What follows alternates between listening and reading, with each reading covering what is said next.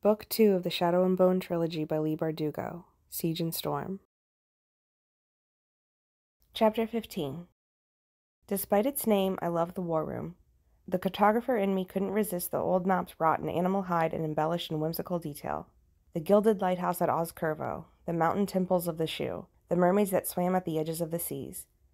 I looked around the table at the faces of the Grisha, some familiar, some new. Any one of them could be a spy for the Darkling, the king, the Operat. Any one of them could be looking for the chance to get me out of the way and assume power. Toya and Tamar stood outside, just to shout away in case of trouble, but it was Mal's presence that gave me comfort. He sat at my right in his rough-spun clothes, the sunburst pinned above his heart. I hated to think of him leaving so soon for the hunt, but I had to admit a distraction might be a good thing. Mal had taken pride in being a soldier and, though he tried to hide it, I knew the king's ruling weighed heavily on him. That he'd guessed I was keeping something from him didn't help either. Sergei sat to Mal's right, his arm crossed sullenly over his chest. He wasn't happy to be sitting next to an Akazatsia guard, and he was even less pleased that I'd insisted on seating a fabricator directly to my left in what was considered a position of honor. She was a Suli girl named Paja whom I'd never met before. She had dark hair and nearly black eyes, and the red embroidery at the cuffs of her purple kefta indicated that she was one of the alchemy, fabricators who specialized in chemicals like blasting powders and poisons. David sat further down the table, his cuffs emblazoned in gray. He worked in glass, steel, wood, stone, anything solid. David was a Duras, and I knew he was the best of them because the Darkling had chosen him to forge my collar. Then there was Fyodor, and Zoya beside him, gorgeous as always in ethereal Kai blue. Across from Zoya sat Pavel, the dark-skinned inferney who'd spoken so angrily against me the previous day. He had narrow features and a chipped tooth that whistled slightly when he talked. The first part of the meeting was spent discussing the numbers of Grisha at the various outposts around Ravka and those who might be in hiding. Zoya suggested sending messengers to spread the news of my return and offer full and free pardon to those who swore their allegiance to the Sun Summoner. We spent close to an hour debating the terms and wording of the pardon.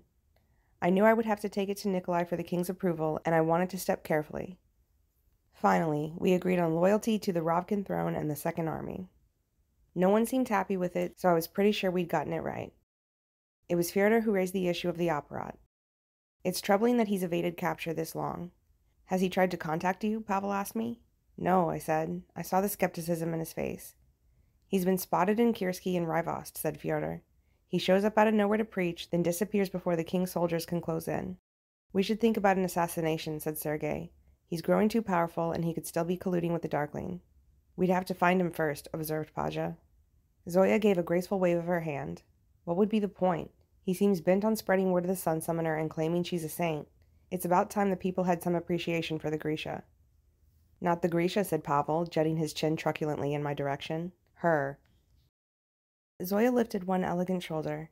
It's better than them reviling us all as witches and traitors. Let the king do the dirty work, said Fyodor. Let him find the Operat and execute him, and let him suffer the people's wrath. I couldn't believe we were calmly debating a man's murder, and I wasn't sure I wanted the Operat dead. The priest had plenty to answer for, but I wasn't convinced he was working with the Darkling. Besides, he'd given me the Histori Sanctia, and that meant he was a possible source of information. If he was captured, I could only hope the king would keep him alive long enough for questioning. Do you think he believes it? Asked Zoya, studying me. That you're a saint risen and back from the dead? I'm not sure it makes a difference. It would help to know just how crazy he is. I'd rather fight a traitor than a zealot, Mal said quietly. It was the first time he'd spoken. I may have some old contacts in the First Army who will still talk to me.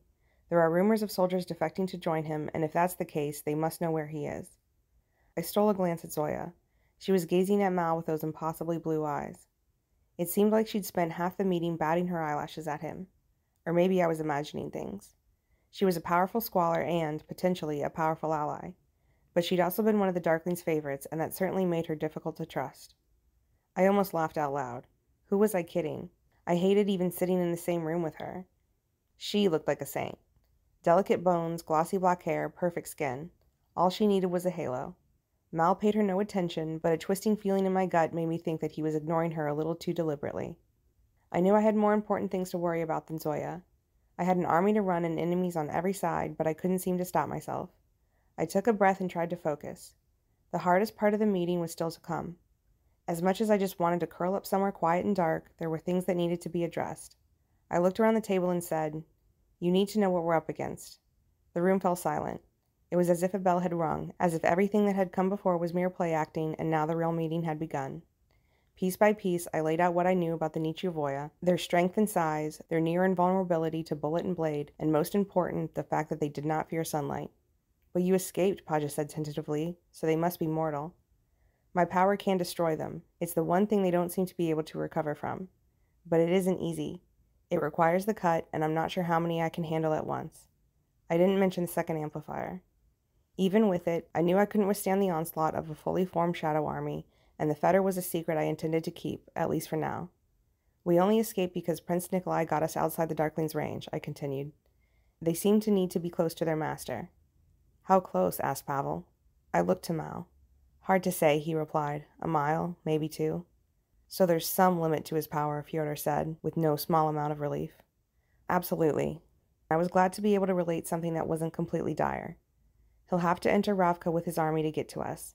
That means we'll have warning and that he'll be vulnerable. He can't summon them the way he summons darkness. The effort seems to cost him." "Because it's not a Grisha power," David said.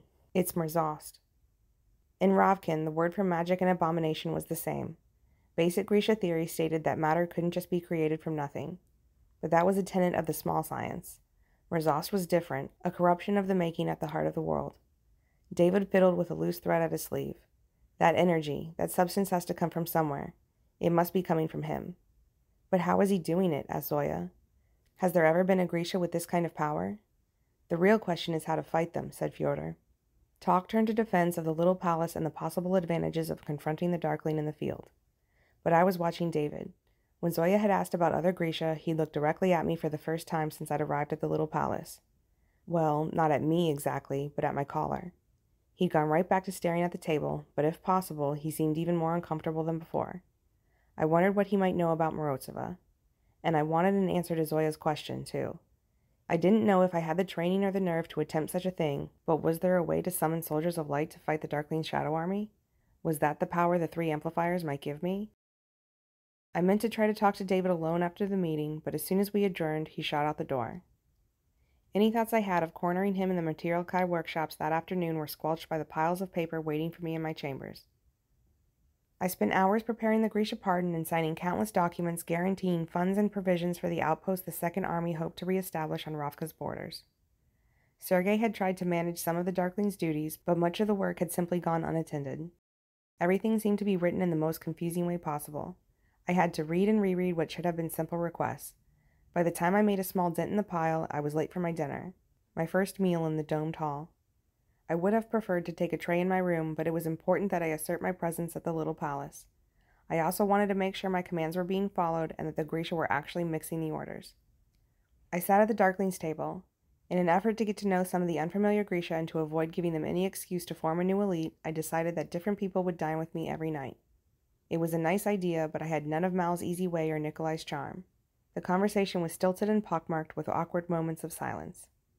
The other tables didn't seem to be faring much better. The Grisha sat side by side in a jumble of red, purple, and blue, barely speaking. The clink of silverware echoed off the cracked dome. The fabricators had not yet begun their repairs.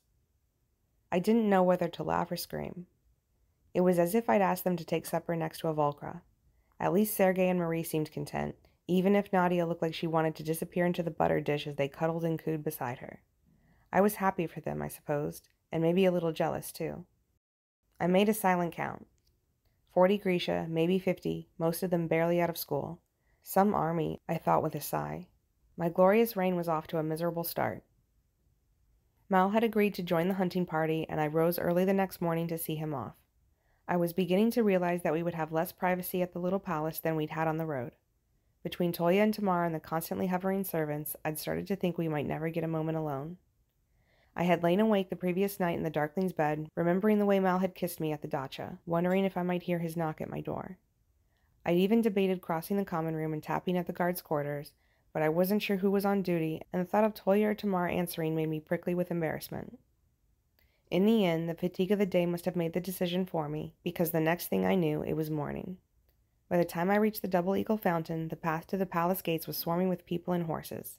Vasily and his aristocrat friends in their elaborate riding regalia, First Army officers in their sharp uniforms, and behind them a legion of servants in white and gold. I found Mal checking his saddle near a group of royal trackers. He was easy to pick out in his peasant rough-spun. He had a gleaming new bow on his back and a quiver of arrows fletched in the pale blue and gold of the Rovkin king.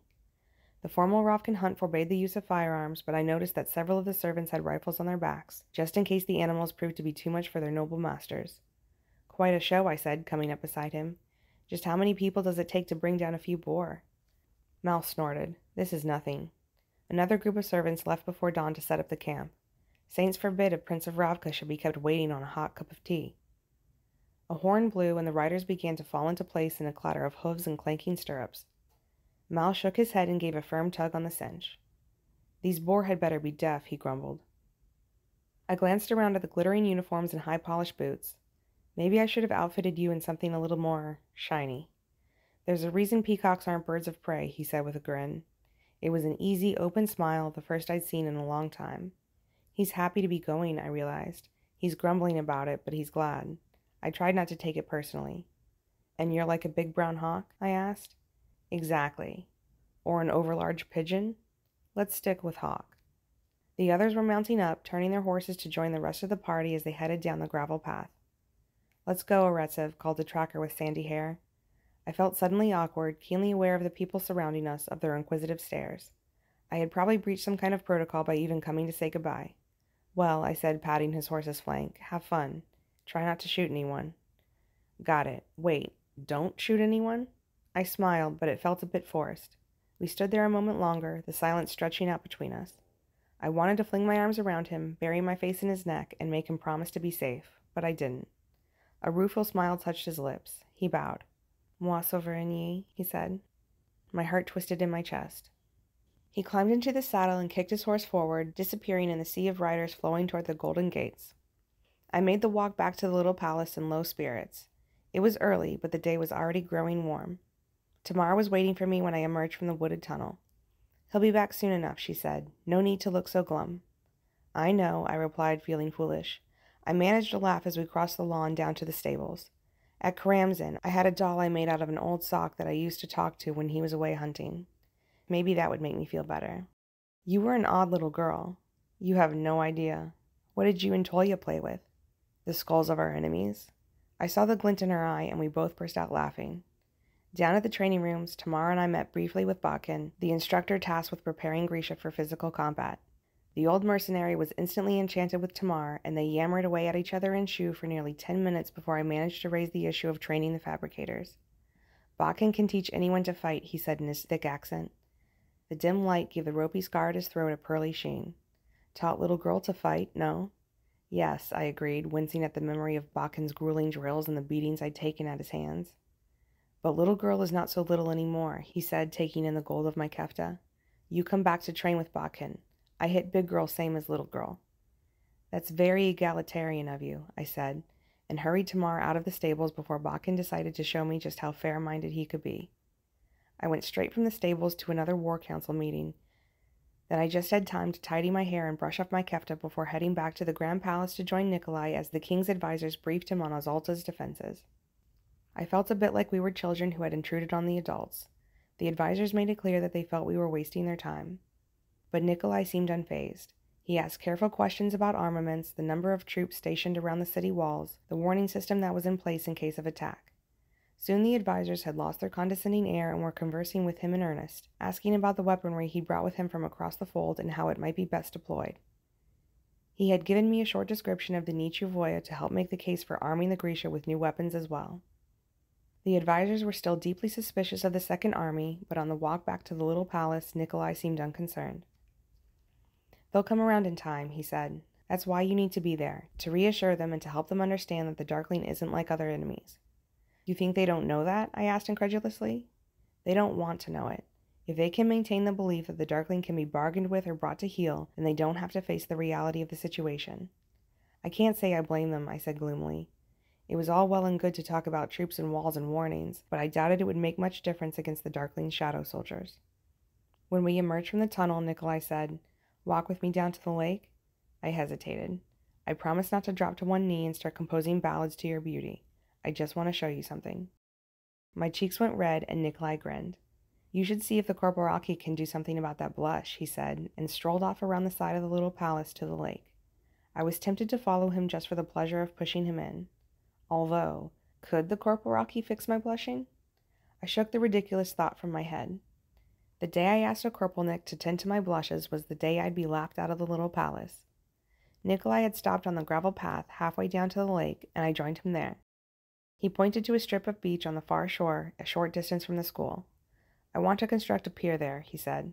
Why? So I can rebuild the Hummingbird. You really can't keep still, can you?